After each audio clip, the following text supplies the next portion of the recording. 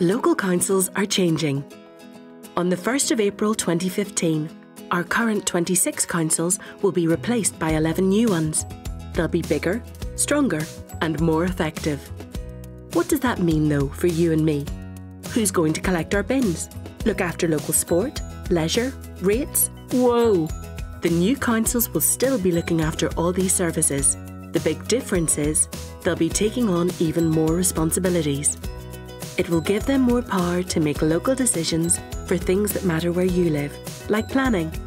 Reforming local government will make councils more responsive to local needs and provide more ways for you to have a say in how that's done.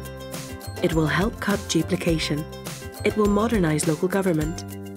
The new councils for Northern Ireland. It just makes sense.